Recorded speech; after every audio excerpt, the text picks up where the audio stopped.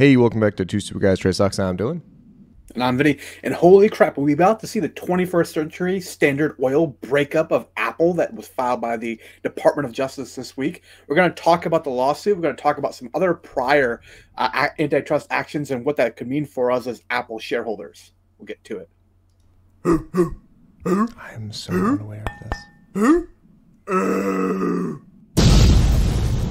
Two Super Guys Trade Stocks. All right, so this is fun then, because I have a new baby. I haven't looked into this. I don't know what's happening. Yeah. So, Apple, my largest individual holding. So obviously when this news came out this week, I had to really pay attention to it. I read the entire 88-page lawsuit, which is a lot of garbage. You read 88 pages of a lawsuit? Yeah, it's really fascinating stuff. It's worth it if you're an Apple shareholder. I guess I think at least a few minutes of time to do it.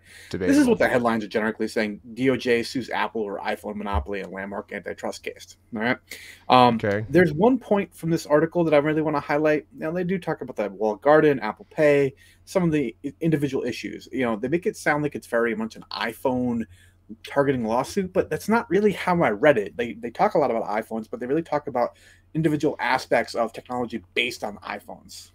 So I did see a little bit. Wasn't this the fact that they made Android green text and iPhone blue text? Wasn't that in this? Yeah. The green text bubble lawsuit. That's definitely part of it. Yeah, but that makes sense though, because it's using one is SMS, one is Wi-Fi. Okay. I'll hold off on the nuance of that for right now. All right. I want to really get to like the point of what what the Department of Justice is asking for with this lawsuit. All right, shares were down 4% on Thursday. Breakup of Apple, if successful, would be only a handful of breakups under the Sherman Act. The DOJ has considered using it in other antitrust cases, but has not done so since Bell System in 1982. Okay. This is really interesting to me that CNBC thought they had to mention breakup of Apple in this. All right. Because we're going to go through like some of the claims here, and then we'll talk about what the Department of Justice is asking for. All right. Okay. So, all right. Lawsuit could force Apple to make changes to some of its most valuable businesses. iPhone, in which it reported $200 billion of revenue last year. Apple Watch, $40 billion of revenue last year. And Apple Services, $85 billion in revenue last year. Okay. Apple stock obviously responded pretty negatively to this news right off the bat, down, like I said, 4%. And when you're talking about one of the most valuable companies in the world, that's a pretty good chunk of market cap that actually disappeared, right? Yes. So I went back and looked at, I don't know if you're familiar with this, but Google is also the subject of a federal antitrust lawsuit over their ad business. Have you heard about this at all? No. No. So, new baby. Yeah, I know. Well, this actually came out in January of 2023. Yeah, that's Never how long. Mind. I cannot use that excuse. Yeah. So the actual court trial is scheduled for I think September of 2024 as of right now. So this will be one to keep an eye on and where the federal government will be going. But I wanted to look at how has the stock performed since that time frame of this lawsuit being announced, and it's up 50%. Yeah. Okay. Well, it's extremely difficult to prove a company is a monopoly. It's incredibly difficult. Also, I don't see them as a monopoly at all. They're not even the biggest seller of phones in the world. I don't. I mean, we'll talk more. I had to go back to Microsoft here too, because a lot of times they reference Microsoft in terms of their antitrust, kind of proceedings, which were in the late 90s. First of all, look at this graph. I mean, Jesus Christ, look at what Microsoft has done since then. Insane. So the initial filing is in like May of 1998. That's when the lawsuit was filed over antitrust concerns against Microsoft, which ultimately Microsoft lost. And then during the appeal process, a settlement was reached with the federal government, which is September 2001. That's when the lawsuit was settled. Over that time period, Microsoft was up about 25%. That was despite the bursting of the dot-com bubble. All right. Right. So how much of an impact did that really have? It's questionable. Now, there are interviews where Bill Gates has talked about the fact that being distracted by this antitrust lawsuit, he kind of didn't have an eye on the ball as far as the transition to mobile, and maybe part of the reason why Microsoft was behind the ball when it came to transition to mobile and ultimately lost on the market to Apple. Yeah. The 429,000% is pretty disgusting. I know that's all time, but Jesus. Yeah. They actually referenced the fact that Apple was largely a beneficiary of this Microsoft antitrust lawsuit. Was something else that they mentioned as well in the the announcement here for this lawsuit. Interesting. I mean, but whether or not it matters of this particular case, can't say. I, I, I don't think that those would be equivalent though, right? Because Microsoft had a whole other bunch of things where they were leasing data, and there's a whole bunch of stuff in the 80s that is not in that. So the equivalent kind of thought process would be, you obviously in the early days used iTunes on a desktop, Yeah. and Microsoft didn't charge Apple 30% of the cost of all the songs Right. sold on iTunes for that privilege, Yeah, which that's is what they outrageous. do effectively through their app store. Yeah, the 30% is disgusting. Yeah. So when you get to a lawsuit, the part that really matters at the end here is that after they've made their case, they ask for request for relief. This is like the last section of the lawsuit. This is like, what are we asking for? And this is what the Department of Justice is asking for. They're basically asking the courts to find that Apple is a monopoly, and to then judge and decree that Apple has acted unlawfully to monopolize, or as an alternative, attempted to monopolize the performance of the smartphone market. Okay, violations of this law, and then enter relief as needed to cure any anti-competitive harm. Right? So they're asking them to do whatever it takes to prevent them from continuing to these monopolistic tendencies. Jeez, man. All right, they're asking them to enjoin from continuing to engage in anti-competitive practices described herein, engage in other practices with the same purpose or effect, challenge principles, preventing Apple from using its control of app distribution to undermine cross-platform technologies such as super apps, cloud streaming games, and others. All right, so a super app is an app that has multiple functions contained within it that would be able to be put on an iPhone, and then also you can install the same thing on, say, an Android device and have the same kind of user interface across both. Okay. I could see why Apple didn't want that to put in place. So maybe something like that has to come to market. I think at the end of the day, I think Apple's going to really come to the table and start negotiating on these point by point. But preventing Apple from using API to undermine cross-platform technologies like messaging. That's what you're talking about, smartwatches and digital wallets.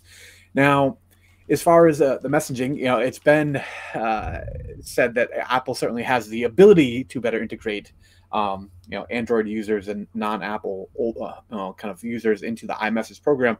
So you might see some changes come in that realm where you might actually see the green bubbles finally go away, which I think would be a good thing. Whether or not that actually has a negative financial impact upon Apple that is significant, I highly doubt it. So, and then smartwatches. Their wearable market, they talk about $40 billion. So you'd, in theory, see better competition amongst other, kind of wearable and smartwatches that have better integration to iPhones. So that would be something that probably would be a bit of a headwind for the Apple Watch. I don't think the walled garden is necessarily like, what's what I want to say here, anti-competitive as people think. I think people would still choose an Apple product often, unless another rival product has such an exceedingly high kind of cost benefit analysis there that they would have to choose that. You get what I'm saying? Yeah, I'm going to be honest. I don't use iPhone I use an iPhone. I don't use it for any of this stuff. iMessage is kind of a big deal for data, and then there's two things that are huge with the iMessage. One, when the government went to both Apple and Google asking for data of its users, Google was like, yeah, dude, whatever you want, anything, take it, it's yours. Apple's like, absolutely not. They still got it through other uses, but they at least tried, right? There's something. Two, these headphones, I'm sorry, I have tried a couple other competitors' headphones. It's not even close. It's just better. There's a big difference there. It's not like it's shitty technology that we're being forced to buy. I would love someone in the comments to tell me which ones are better than these. I've used like two other brands. I think they're trash. I dropped the other brands once and they're done. I dropped these 50 times. I don't. Okay. I don't. There's also, there's that. I will say Apple is a dick in the fact that if you buy a MacBook, they solder their SSD to the logic board, so you can't just that's horrible. That shouldn't be allowed. Yeah. That was a Tim Cook thing. There's definitely a lot of things that I think Apple could do better from a consumer rights standpoint, and I think this lawsuit will bring about some of those. But I don't see this lawsuit as materially affecting Apple's long-term kind of financial performance. I think they're still going to be a market leader in all of these segments and continue to have like a tremendous, moat around their products because they've created a great brand where people trust and rely upon the brand. Like how much better would a Samsung smartwatch have to be, even with this improved Apple integration, for me to make that purchase? I think it would have to be quite a high bar for me to make that. I'm a analog watch guy, anyways, but I'm just trying to use it as an example. Some of the other things that they did talk about here is basically the Apple wallets and kind of them inserting themselves in the middle of payments. That's an interesting question. The Merrick Garland, the Attorney General, basically said, "Oh, it decreases like the safety and security," and I'm like, yeah, Apple would argue the exact opposite point here because in their view, now even the merchant doesn't get your actual credit card number, and we've all seen how many like merchants have been hacked and had like credit card number out there. So yeah, okay, I'll be interested to see how that plays out in the case. I think Apple's going to end up negotiating here and bringing kind of finding a middle ground with the government, making some changes that are pro-consumer, but will not have a tremendous negative impact upon the core business. So asking for the preliminary and permanent relief and restore competitive nature, and district court finds proper, and then asking for legal fees. Basically, they want Apple to pay for all the Attorney General's investigations into this, which is pretty typical that they would ask for something like that. I would have a hard time believing that this would actually be a monopoly and Amazon Web Services isn't. I mean, and just in terms of global market share, Amazon Web Services is like a third. iPhones are 20. And I know there's a lot more to it. iPhones are 63% of the global, like our U.S. smartphone market. Yeah. I bigger than 33%. I mean, like, I have a PC. I wasn't forced to buy a MacBook. I disagree with that heavily. I'm going to buy whatever I think is best. Yeah, I don't think that ultimately, if the Department of Justice is successful in this, first of all, they're not even asking for breakup of Apple. So like, I don't even know why CNBC mentioned that in the article, other than it's a headline, because then they can get clicks. Yeah, it's not even something that the federal government is asked for.